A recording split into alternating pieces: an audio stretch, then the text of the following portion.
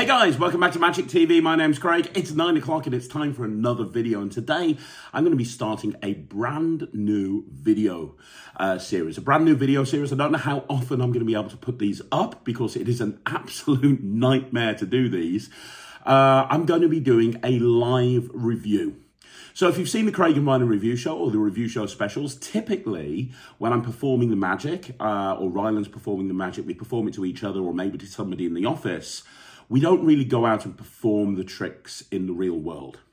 And that's what the review show Revisited is for, where we go back and we look at tricks that we've reviewed and we go and perform them in the real world. And we go and check and see if they are as good or as bad as we said they would be. It's impossible really to produce the amount of reviews that we do and go and get live footage of every single trick. It's just impossible, especially with my schedule and with Ryland's schedule. But we do want to try and do that from time to time. So what we're going to do is we're going to start this video series, which is going to be a live review. And how this is going to work is it's going to be a trick that we review. And it's going to be one particular trick each video. So we're going to kind of do a deep dive on it, a little bit like a review show special. But we're going to actually take it out and perform it in the real world to see what the reactions are like in the real world. Because sometimes you can guess at what the reactions are going to be like. And anybody who watches this channel knows that myself and Ryland are very passionate about making sure that every trick we review has a live performance, even if it's to us or to somebody in the office, because I think that it's really important to learn the trick to the point that you can perform it live.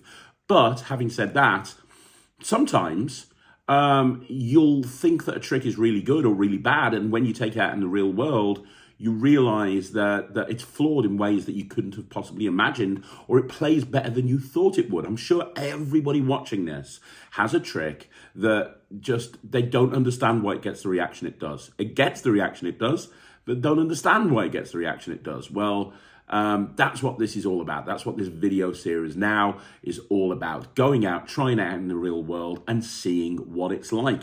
And today, we're going to start off this brand new video series by looking at the new Miser's Dream style routine from Copeland Coins.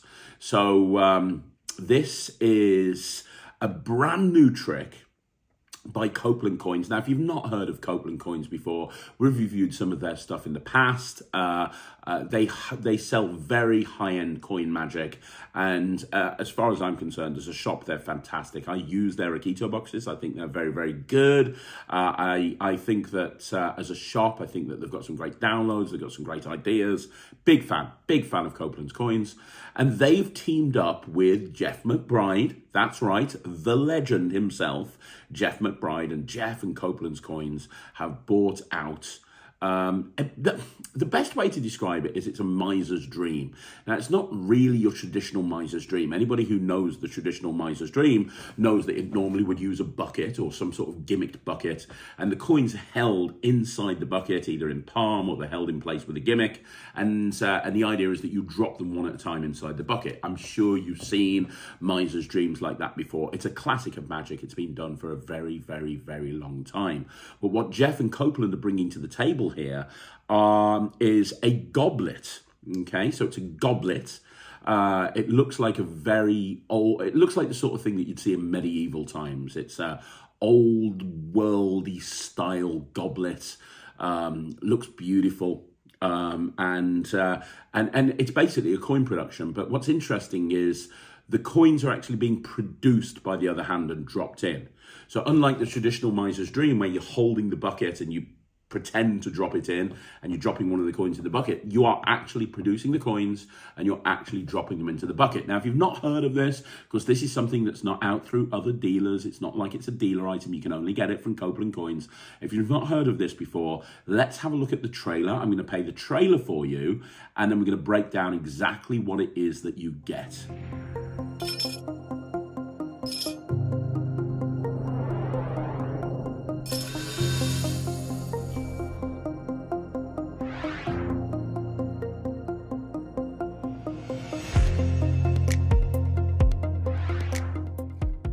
People in the real world, what do they want? Another card trick, or do they want you to pull money out of the air? That's the dream.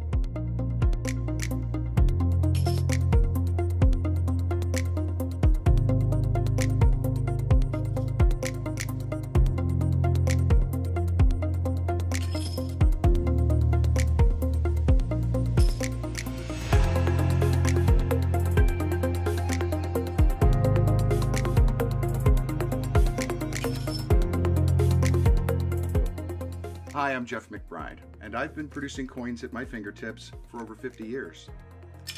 Now Copeland Coins has taken a classic prop and updated it for modern audiences. This is the dream come true, and this is the money goblet.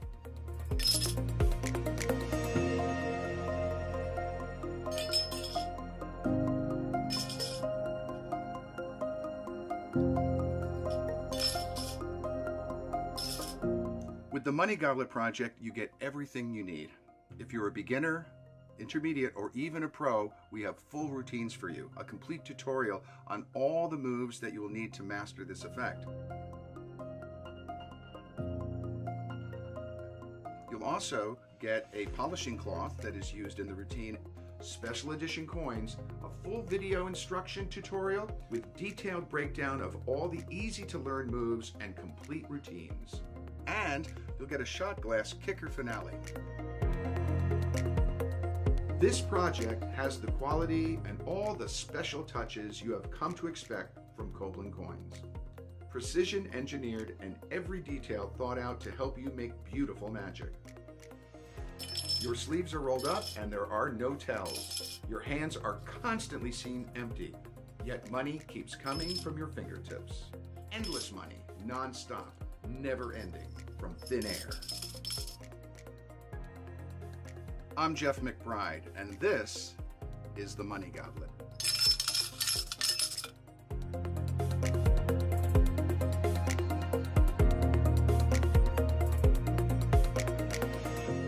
So that's the trailer. Now, it looks impressive, doesn't it? It looks really good. And to be honest, any trick that has Jeff McBride's name attached to it, well, you know that there's going to be something special going on there, right? That's just the way it is.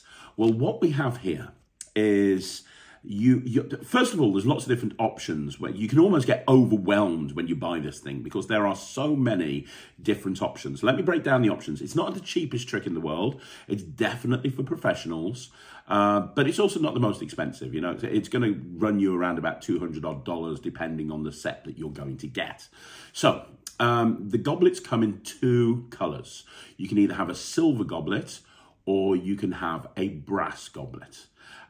If you have the brass goblet, if you have the silver goblet, you're going to have golden coins. But if you have the brass goblet, you're going to have silver coins. Now, the coins that come with it are disco coins, disco dollars, which are Copeland's Coins' own coins. They're manipulation coins, so they're thin, they're visible, they're shiny, they're perfect for producing on stage.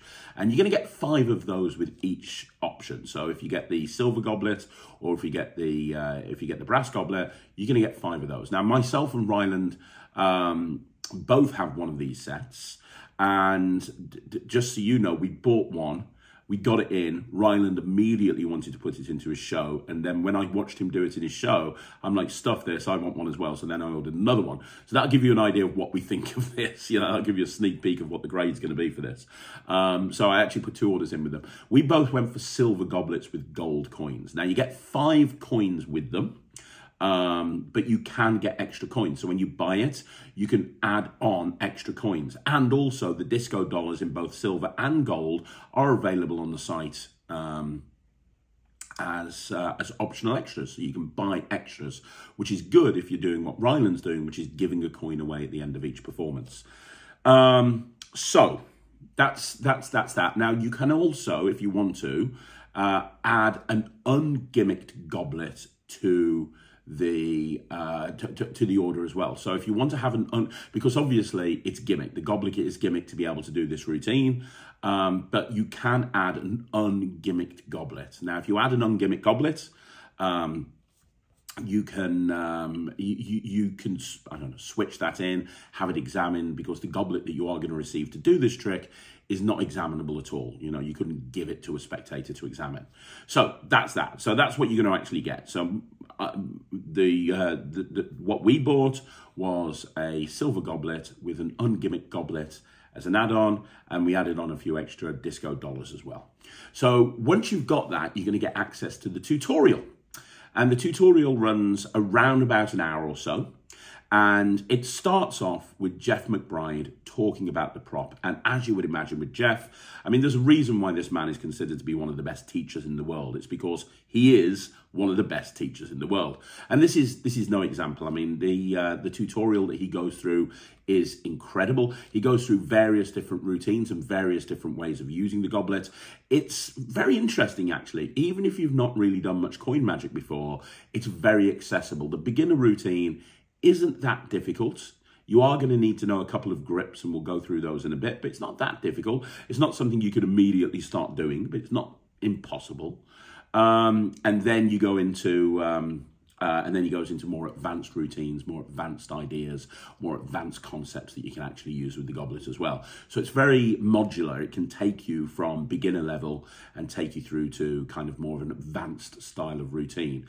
And you see Jeff performing with it numerous ways. You see numerous performances to camera, speaking, and also to music. And then after all of the tutorial, which runs probably about 40 minutes, you've then got a sit-down interview with Jeff, where they talk for probably about an hour, half an hour or something like that, about the crediting, the history, the routine, and there's some real gold there. That interview is fantastic.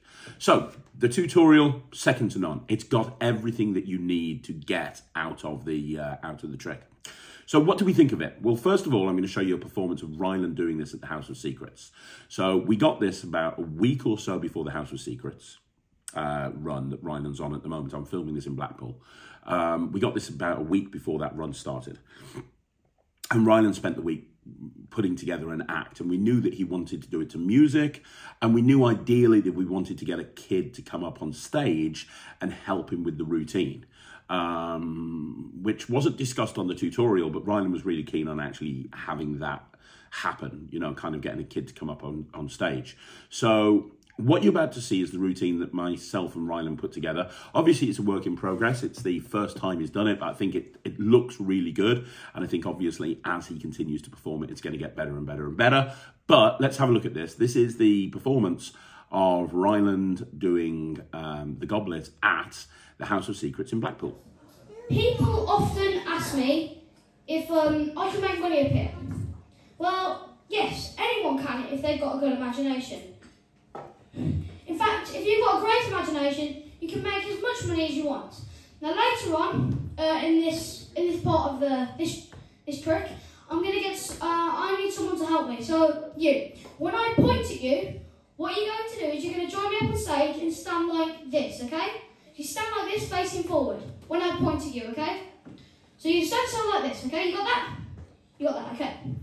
Now, let me show you what I mean by you can make as much money as you want. Watch this.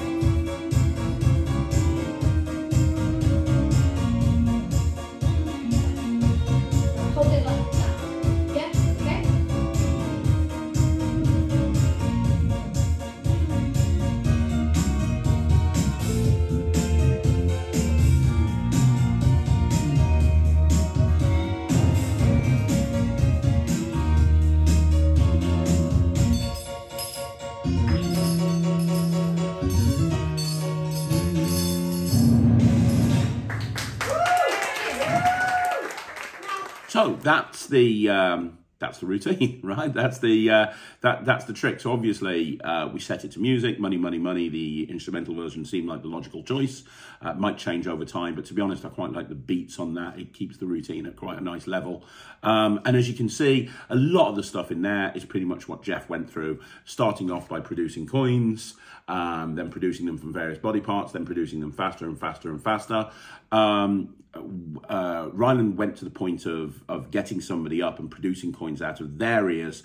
We knew we wanted a big finale, which is why we went for getting a handkerchief to rub the goblet down again, and then switching the goblet so that he could do a final production at the end, which I think works really well. And I think that I was a little bit worried when we put it together. Would people think that the goblets are being switched? But why would they? I mean, it's just a goblet. I don't think people would even perceive that.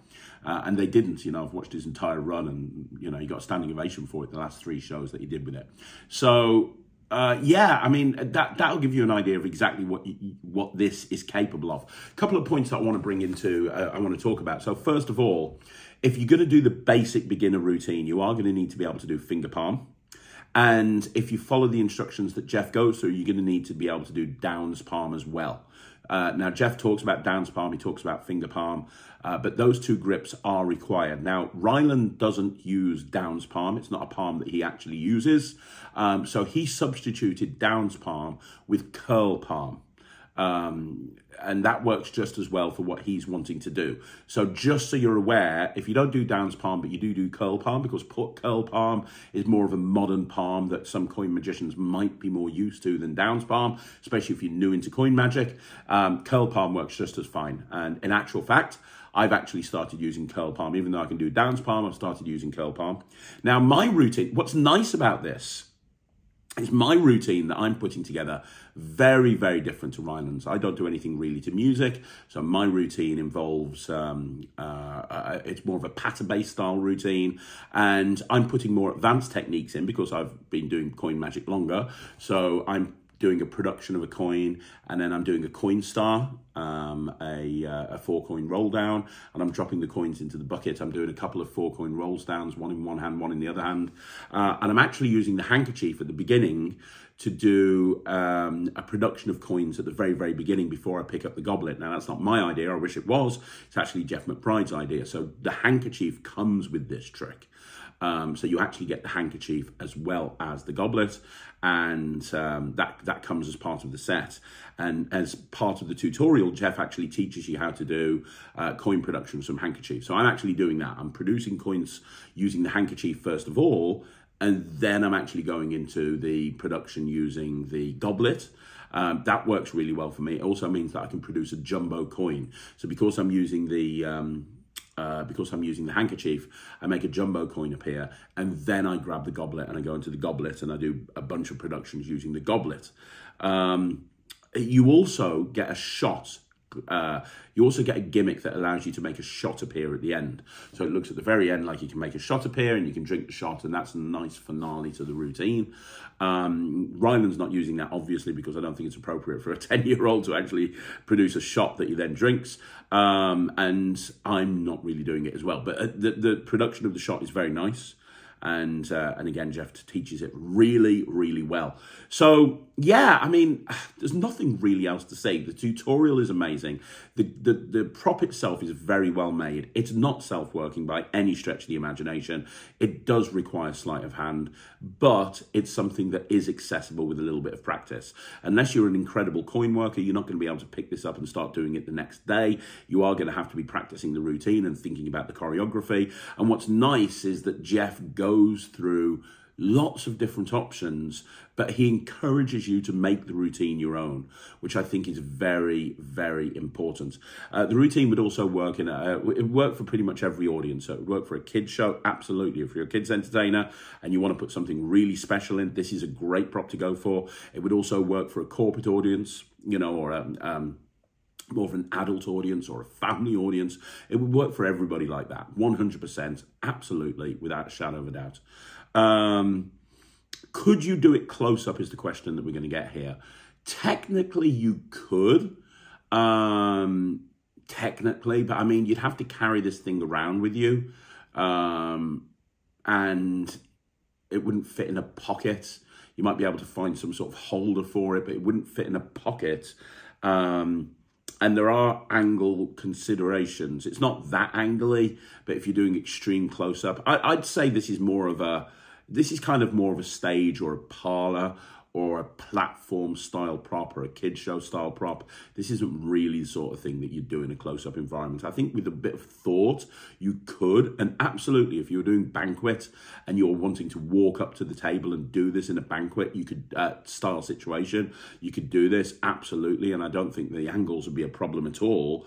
But it's like where you would put it down afterwards, because if you put it down, somebody might want to look at it, and if they do, they'll see how it's gimmicked, because it's not like it can be examined at all, and it wouldn't be able to fit into a pocket because it's too big to go into a pocket. So you literally just have to walk over and then maybe put it on the floor and hope people wouldn't pick it up, or just do this one routine and work away. I'm not too sure. I'm really not too sure.